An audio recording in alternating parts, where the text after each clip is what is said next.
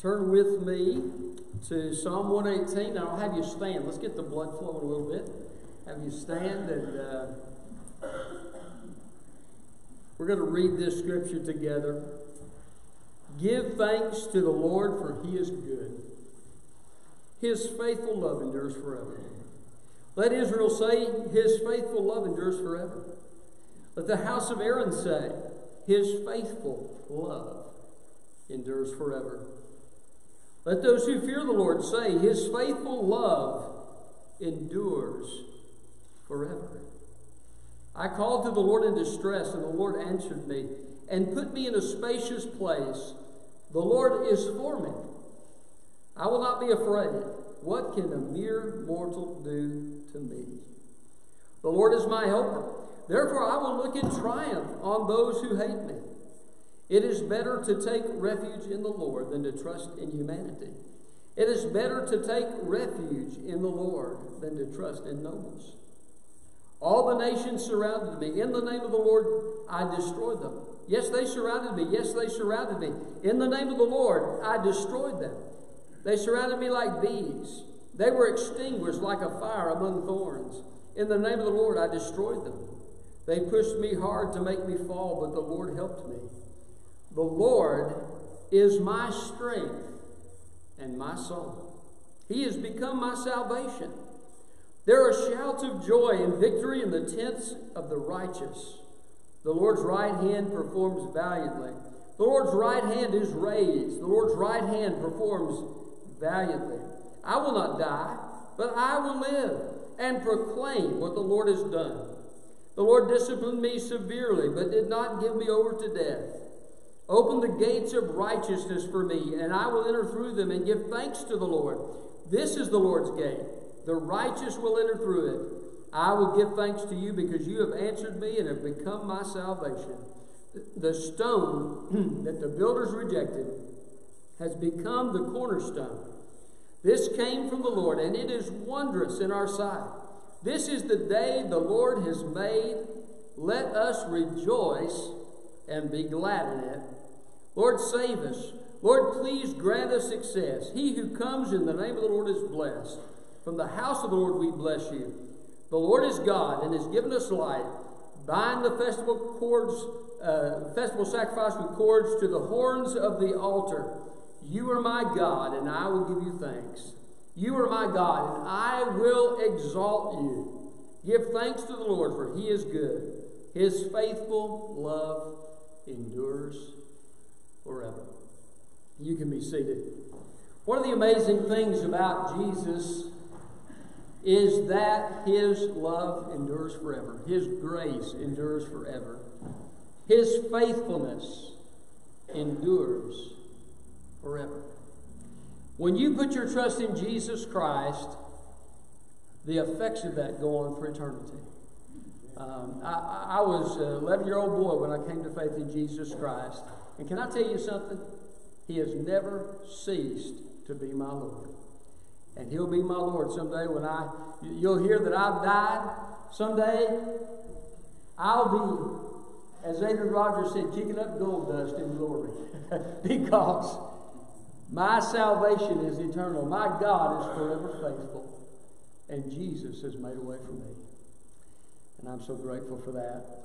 We need to understand what God has done for us and to praise Him for that. We need His work and His activity in our lives. And the greatest work that Jesus can do for an individual is to help them come to a saving faith in Jesus Christ. The scripture was actually written and long before Jesus came, but was used in the Passover celebrations. The Passover, which Jesus celebrated with His disciples, became the Lord's Supper under the New Covenant because we remember what Jesus has done. The Passover looks forward to what Jesus would do. And so this scripture is the scripture quoted on Palm Sunday when Jesus came through the gates of Jerusalem to enter into the city of Jerusalem. The crowds were yelling, Hosanna, which means save, please. Hosanna! Hosanna! Blessed is he who comes in the name of the Lord. This was a psalm that was considered to be a psalm about the coming Messiah. This latter part of this chapter was about the Messiah. He would be the one who would come. He would be the stone the builders rejected, who would become the cornerstone. Jesus would be the one who would open the gates of righteousness. All of this was his work. But the psalm also looks forward to the faithfulness of God in other ways and looks back to the faithfulness of God. If you've been a Christian very long, you can think of times when God has been faithful, when God has answered prayer, when God has brought you through a difficult time. He is still the same faithful God. He doesn't change. And he can bring you through again. And we need to put our trust in him because he is indescribably great, indescribably faithful. We could just give some basic things about his faithfulness that can't truly plumb the depths of it. The title of my message is The Greatness of Our God, because his faithfulness to us is one of the main characteristics of his greatness. And we're going to talk, in what ways is our God great? He is great because he is eternally faithful. He is eternally faithful. Now, they're singing this song and they're praising God. They say, give thanks to the Lord, for he is good. For his faithful love, his hesed, endures forever. He gets excited. I think he's kind of getting happy in Jesus, so he's going around the room. He said, let Israel say he's been faithful. Let the house of Aaron say he's been faithful. Let those who fear God say he's been faithful forever. He is still the same God. He is eternally faithful. God cannot fail. He gives some examples. He says, I called the Lord in distress, and the Lord answered me. He's faithful to answer prayer, isn't he? He says, I've seen his faithfulness. I don't have to be afraid. What can other mortal men do to me? Because my God is faithful. It has to go through his permission in order for anything else to come to my life. The Lord is my helper. He's eternally faithful to help us. He says, I've learned it's better to take refuge in the Lord than to trust in men, than to trust in others. A lot of people trust in a lot of different things. Some people trust the government. If you do, I'm sorry. Some people trust science, and it's funny. Scientists are always finding reasons to disagree with the previous scientists, right? Their views are changing, and they're constantly looking at things from different angles. But others trust in education. Education's a great thing, but education is limited. You and I are limited. Guess what? If you get educated by somebody who's wrong, you're going to be wrong, right? And so education is only as good as the person who provides it. But our God is always eternally faithful, always reliable. He has perfect knowledge, perfect power, and a perfect love for us that is demonstrated in the cross. He is always going to be faithful. Now, sometimes that faithfulness will be in the ways we don't like, right? My parents, especially my dad, was faithful to warm up my backside and to teach me how to live and to be respectful and to do the right thing. And I'm grateful to him for it. I'm glad he didn't just let me go my own way. God does that. Sometimes he's faithful to discipline us when we go astray. The Bible says those who the Lord loves, he disciplines. God is also faithful to train us in righteousness. And sometimes that will be easier, and sometimes that will be harder. But he takes us through the process of training us to help us become the people that we need to be. He's faithful to do that, and sometimes it's uncomfortable. Sometimes we get out of our comfort zone, but God is faithful. Where God guides, He provides. You've heard that before. But whenever God leads you to go through a door, God will supply what you need to go through that door. Whenever God gives you something to do or gives you a path to trot, it may be a hard path, but He'll give you the grace to walk it. He is faithful. Sometimes He's faithful to sustain us through. Other times He's faithful to deliver us from. And because He has all knowledge and all wisdom, He knows exactly which of those things to do.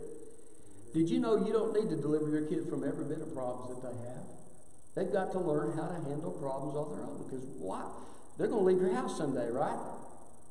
They've got to be equipped to handle problems on their own. And so you train them, you try to teach them well on how to deal with problems, but ultimately they've got to learn how to do that. So God also trains us and He equips us so that we can fulfill the purposes He's given us to fulfill. So He is eternally faithful. I love that Scripture says, I'm young and now I'm old, but I've never seen the righteous forsaken or their seed begging for bread. Can I tell you something? God's faithful.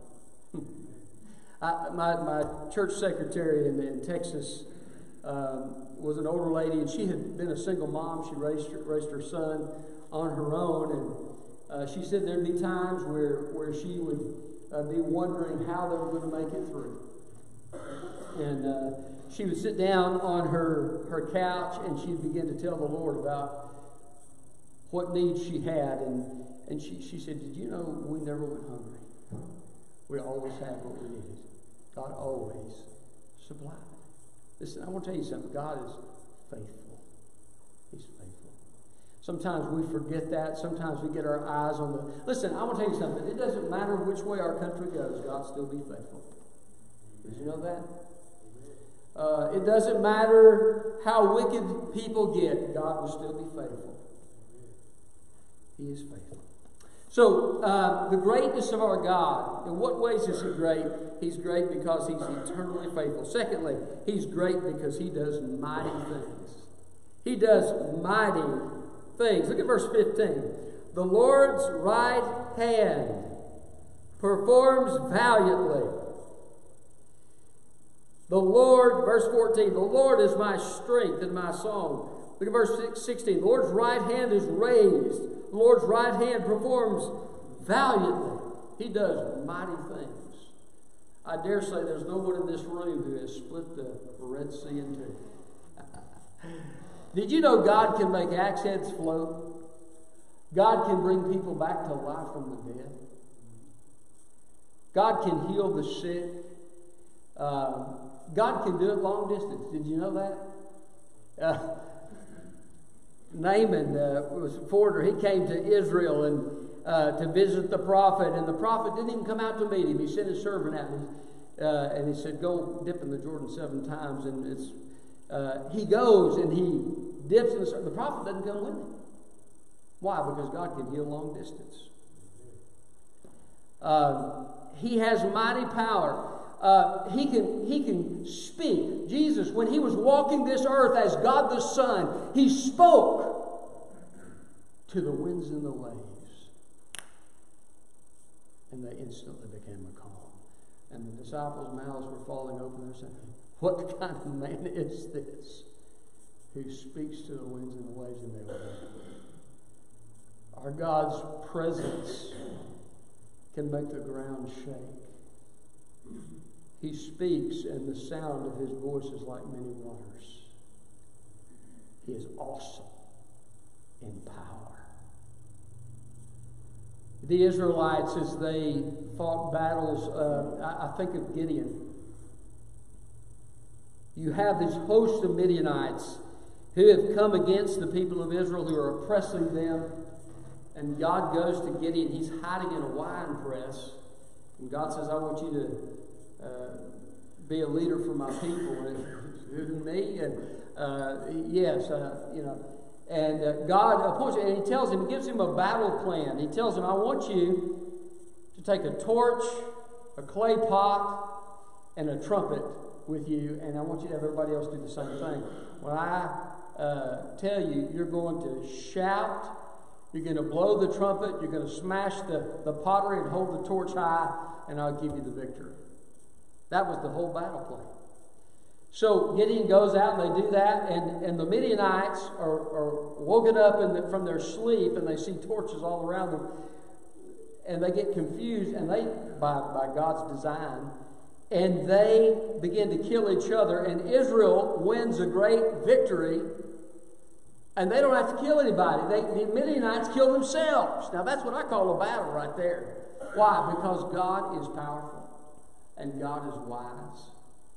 And He has all power. He does mighty things. Sometimes we forget that. Did you know you can never ask God for something that will tax Him? Now, He may know not to give it to you. He may know it's a better idea if you don't have it. And you know, I am grateful to my parents. They didn't always give me what I wanted, right? I'd have probably been in trouble.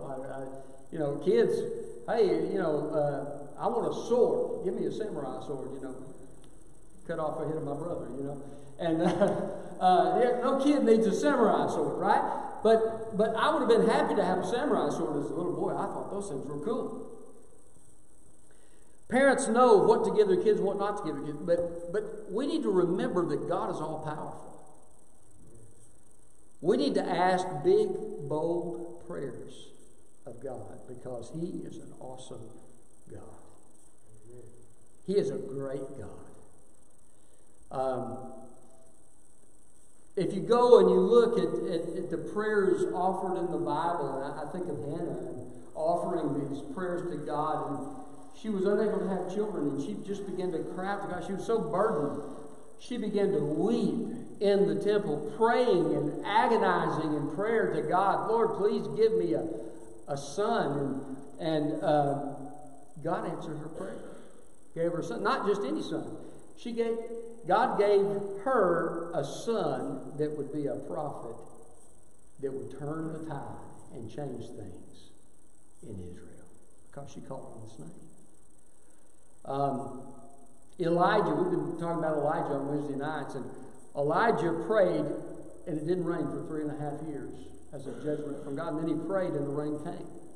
That's pretty impressive, isn't it? Did you know that God controls the weather?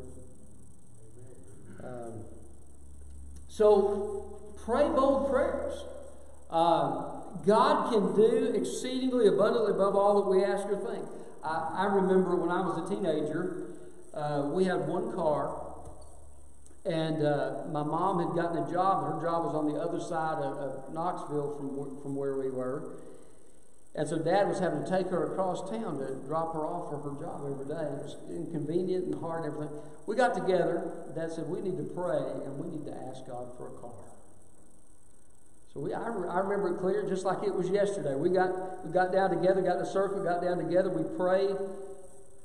God said, I remember my dad was praying. He said, Lord, you know we can't afford to buy another car, but we need one. Would you supply it? It wasn't a long prayer. It was just kind of a brief prayer, but we prayed for that.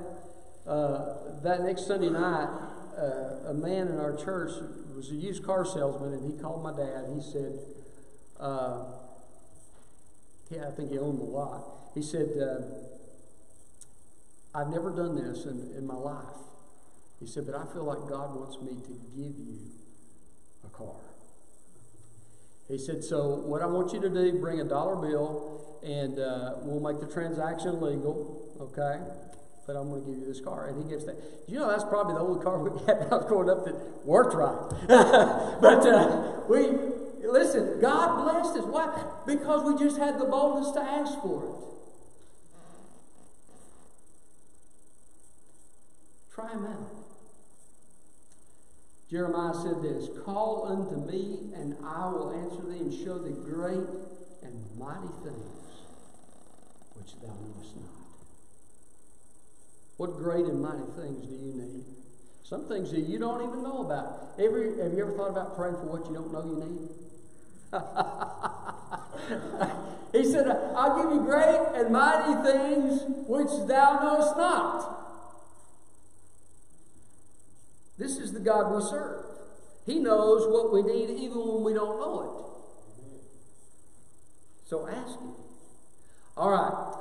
So the greatness of our God. In what ways is He great? He's great because He's eternally faithful. He's great because He does mighty things. He's great because He delivers from death.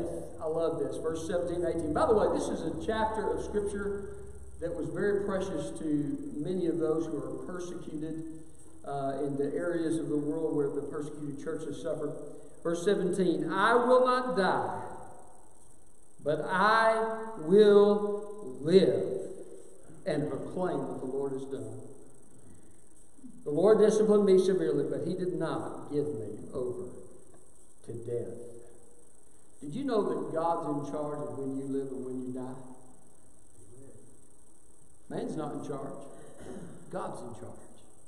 I've sat in hospital rooms and heard the doctors say, your loved one doesn't have a week to live. And then been visiting that loved one at their home several years later. Listen, I'm going to tell you something. Doctors are not the final word. God is the final word. I will not die, but I will live and declare the work of the Lord. God delivers from death. And this, He delivers from spiritual death. If you don't know Jesus Christ today, the Bible says that you're spiritually dead. It's not that you're kind of good and that God will reform you. According to the Scripture, you're spiritually dead. You need a spiritual resurrection. And only God can do that for you. And so what we do is we come to God and we repent of our sin. We put our trust in Jesus Christ. And He makes us a new creation in Christ. He brings us to life spiritually. The Bible calls it being born again. So that we have spiritual life in our soul. Listen, I'm going to tell you, if you're a child of God today, it's not because of you. It's not because God said, oh man, I'm really impressed with that one. I think I'll give that one eternal life. No, it had nothing to do with that. God's gracious and He's good. And He said, whosoever shall call on the name of the Lord shall be saved. And when you called upon His name, in His grace, not because you deserved it, but in spite of the fact you didn't deserve it, He brought life to your soul and made you new. And I'm telling you, if you don't know Jesus today, He'll do the same for you. He's not a respecter of persons. You call on His name in faith and repentance, He will save your soul. He also resurrects emotionally. One of the Psalms says, you lifted my life out of the pit and crowned me with love and compassion. Have you ever felt like your life was in the pit emotionally? Have you ever been struggling just to make it through the day? Have you ever wondered, how am I going to get out of this pattern in my life? And you've just been struggling and you're at your end emotionally. Can I tell you, Jesus can lift you up. He's the one who delivers from death. He delivers from death emotionally. He brings us out of the pit. He put a new song in my heart. Psalm 103 talks about, He renews your youth like the eagles. He gives you a fresh start, a new excitement about life. God can do that. That's who He is. He delivers from death. I'm going to tell you something. Jesus is the first fruits of the resurrection. He's not the only person in the Bible who was raised from the dead. There were several of those, but those were all raised from the dead to die again. Jesus is the first fruits of the resurrection because He was raised from the dead, never to die again. He was given a glorified body, and He lives forevermore. And one day you and I are going to be in the same boat. We don't know when it is. It could be today. God could say, son, go get your bride. And it could happen today. In one instant, the dead in Christ will rise. In one instant, those who are alive and remain will be caught up together with them to meet the Lord in the air. They'll be transformed. Will be given a glorified body to live forevermore. That's who our God is. He delivers from death. So, He's great. supremely great, because He is eternally faithful, because He does mighty things, because He delivers from death, and because He makes a way. He makes a way. Look at verse 19. Open the gates of righteousness for me, and I will enter through them and give thanks to the Lord. Now, you may say, well, this is a psalm. It's poetry, and he's speaking figuratively. Well, you could take it that way. But listen, I'm going to tell you something. Jesus fulfilled this literally in history. And the Jews, when Jesus came in to the gate at Jerusalem on Palm Sunday, they weren't thinking about figuratively fulfilling this passage. They were thinking of a very literal fulfillment. Hosanna! Hosanna, Lord, save! The Bible says in Matthew that the whole city was shaken. That's how impacted they were by what was happening when Jesus walked through the gates of Jerusalem. Now, they may have had other ideas of how Jesus was going to be a Messiah. They may have got the second coming. You know, we found out the second coming is part of the picture and the equation where Jesus will rule and reign forevermore. But Jesus did come to save. He just came to save the cross, as Isaiah 53 predicted. So, open the gates of righteousness. He says, Lord, you've disciplined me, verse 18, you've disciplined me severely, but did not give me over to death. In other words, he's had sin in his life. God's disciplined him for it, but was merciful to him. And he says, open the gates of righteousness. In other words, I can't do this. I need your help to open the gates of righteousness for me. Did you know Jesus is the only one who can open the gates of righteousness for anybody? You can't be righteous enough in your own strength. The Bible says our righteousness is as filthy rags. But Jesus makes a way. Elsewhere he says, look at verse 21. I will give thanks to you because you have answered me, opening that gate of righteousness, and have become my salvation. He didn't say you have given me salvation. He says you have become my salvation. How's that so? Only Jesus has become salvation through his death at the cross and his mighty resurrection. He is our Savior. Others may give the message of salvation like I'm doing today. Others may set an example of being saved, but only Jesus can be your salvation. Did you know it takes somebody mightier than you or me to save a soul?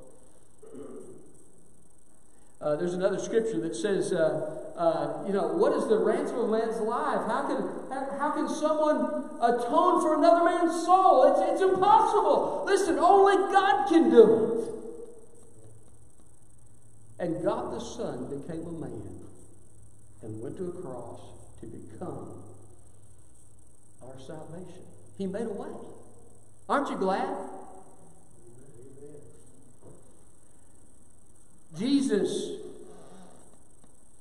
is described further. How did he become our salvation? Verse 22 tells us, the stone the builders rejected has become the cornerstone. Now,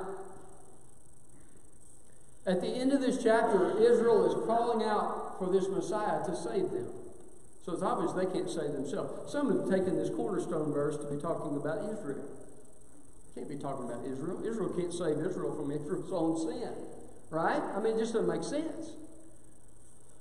How can somebody who's in the pit bring themselves out of the pit if they don't have the power to do it? Okay? So, Jesus has become the cornerstone.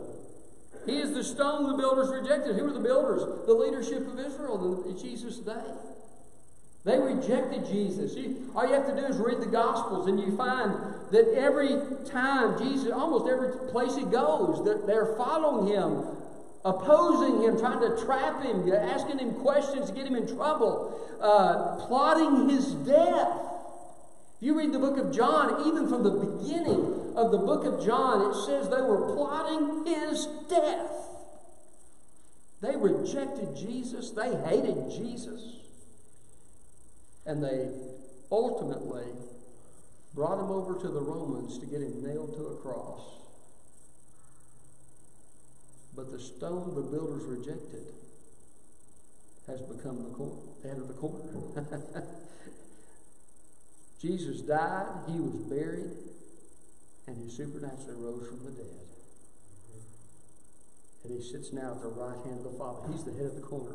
Listen, I'm going to tell you something. All the angelic host bows before him. And one day, every knee will bow and every tongue will confess that he's Lord. He's the head of the corner. There's no one like him. There's no one who even comes close.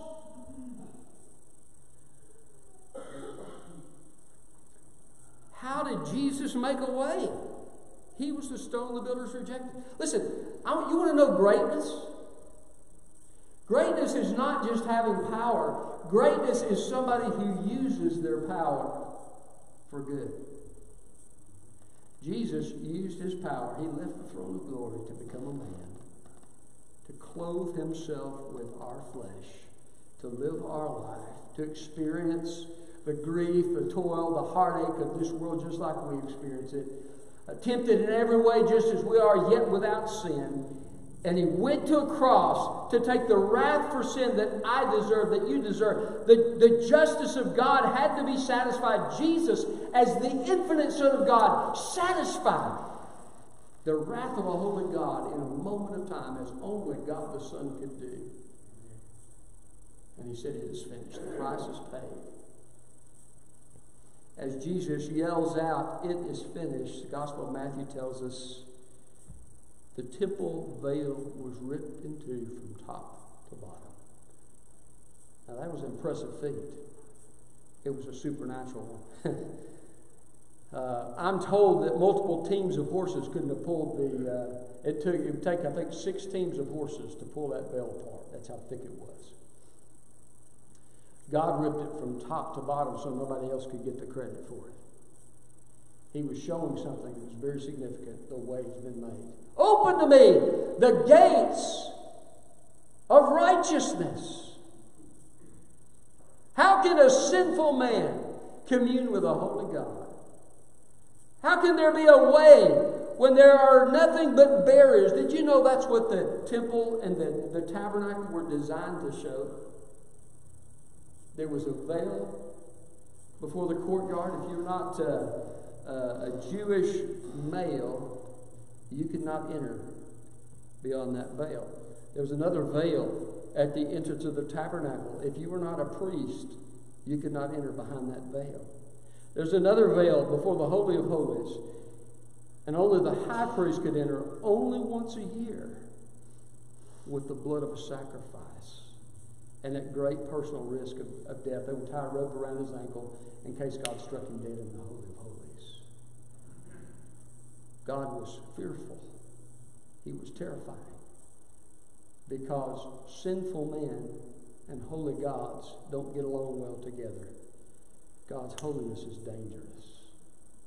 Nadab and Abihu were struck dead. The fire came out of the tabernacle and burned them.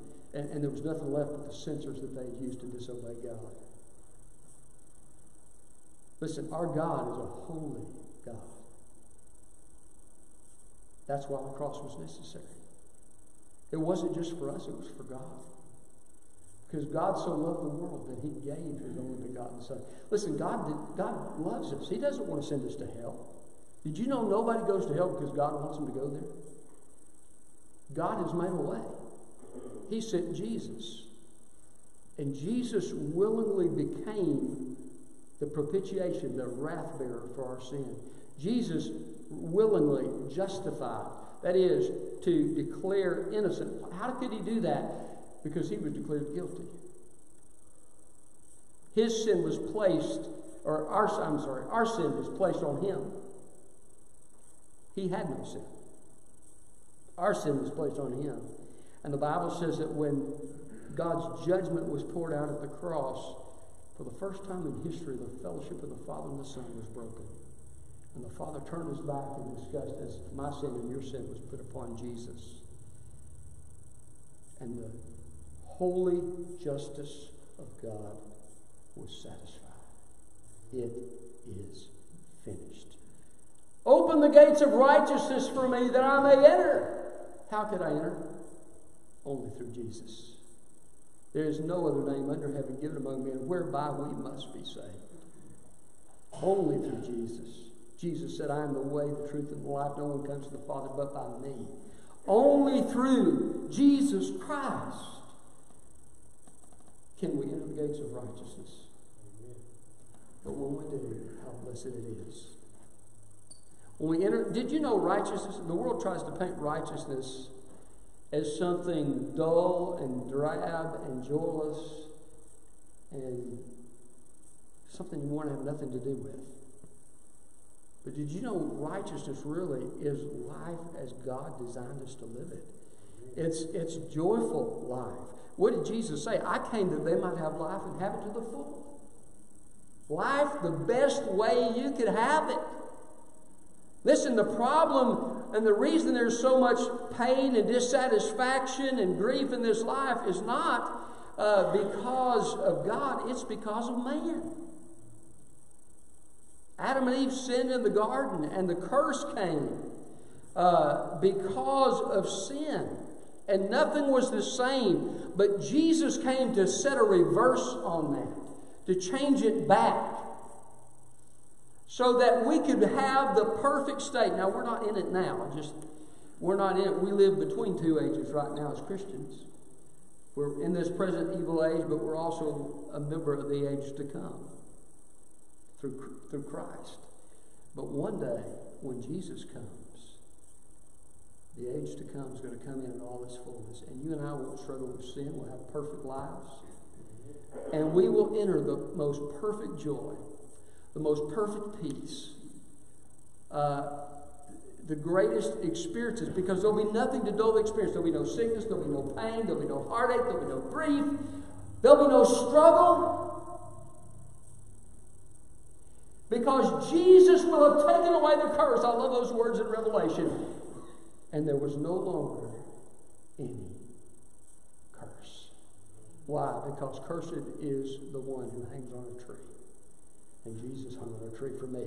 Open the gates of righteousness for me that I may enter. Listen, I want to tell you something. Jesus is the gate, not just to your salvation to keep you from hell. Jesus is the gate to every good thing that you could possibly have from God. And the best is yet to come. We've not seen anything yet.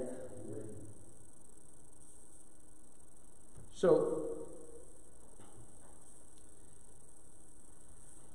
he says in verse 23, this came from the Lord. It's wonderful. It is awesome in our sight.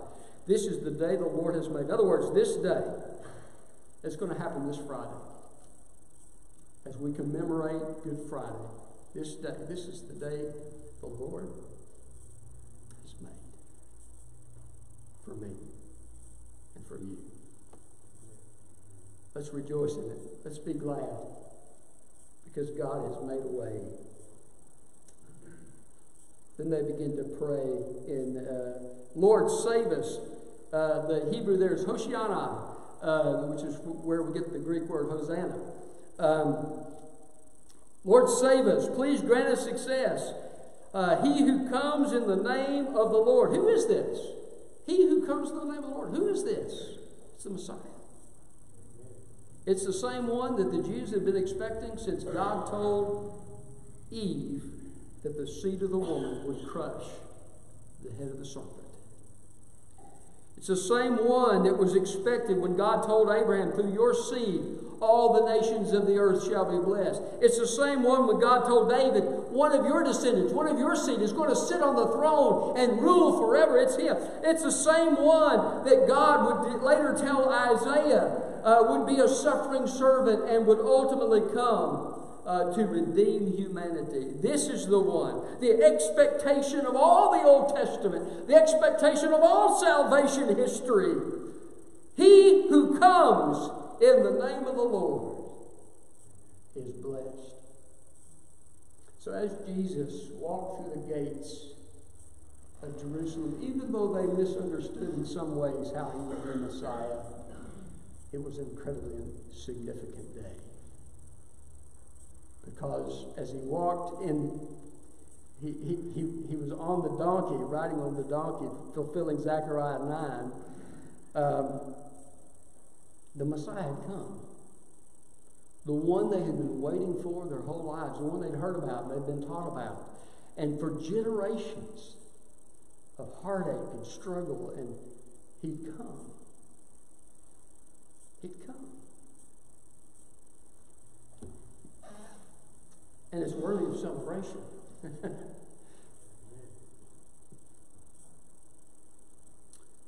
The Lord God, verse 27, has given us light. Bind the festival sacrifice with cords to the horns of the altar. Now, this is kind of an interesting scripture. How would the gates of righteousness be open? They would be open to the one who was the stone the builders rejected, but they had this whole sacrificial history as well. Did you know Jesus at the cross is the fulfillment of all the sacrifices of Israel?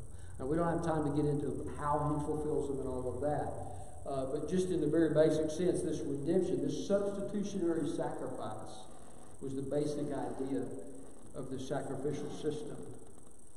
But he says, bind, literally in the Hebrew, it could be, the word can be translated festival. Bind the festival to the horns of the altar. The altar of burnt offering had 4 horns on it. And they would put the sacrifices there that they were slaughtering.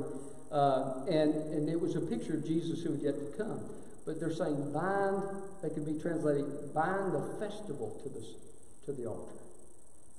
I was thinking about this and I thought, you know what?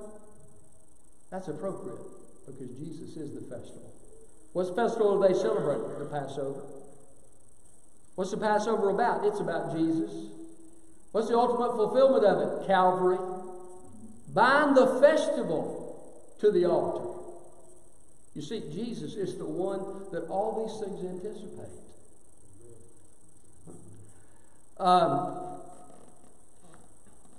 He says, you are my God, and I will give you thanks. You are my God, and I will exalt you. Give thanks to the Lord, for he is good. His faithful love endures forever. How does God's faithful love come to us? Only through Jesus. The greatest expression of God's faithfulness, of his power, of his love, is Jesus Christ. Open the gates of righteousness for me. I will enter through them and give thanks to the Lord. If you're a child of God here this morning, I want to encourage you to give thanks to the Lord for all he's done. Especially in this Easter season, as we remember Jesus' sacrifice at the cross and then his resurrection. Give thanks to the Lord. Let your week this week be filled with thanksgiving if you know Jesus Christ, because he has covered our sin. He has given us hope. How great he is. If you're here today and you don't know Jesus Christ, there's only one name under heaven given among men whereby we must be saved. Listen, you won't find it in another religion. You won't find it anywhere else in this world. It's only through Jesus Christ that we can be saved. So if you don't know him, you can know him. The Bible says if you'll confess with your mouth Jesus is Lord, that is, you bow the knee to Jesus, Lord, I surrender to you. I choose to repent of my sin. I choose to turn from my sin, to follow you, and to receive your eternal life. If you're ready to do that and believe in your heart that God has raised him from the dead, you will be saved. One of many promises. I could list a bunch of promises.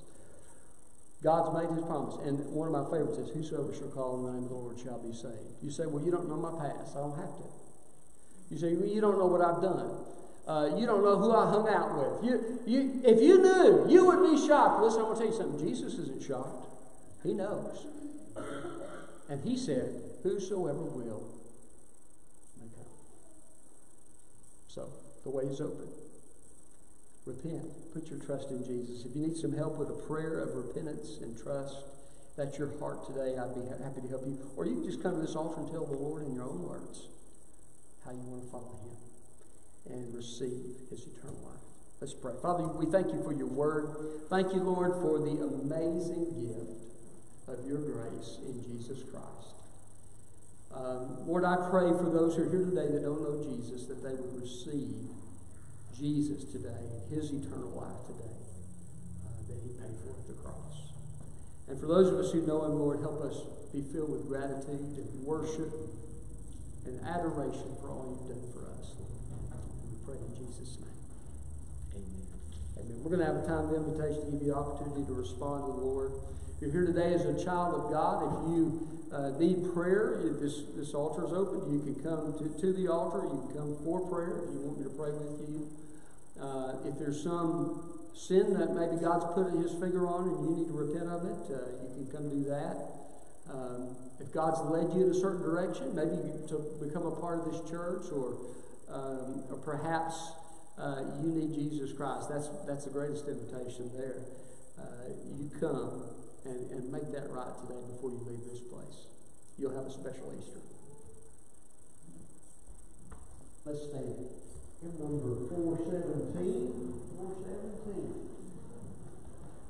417.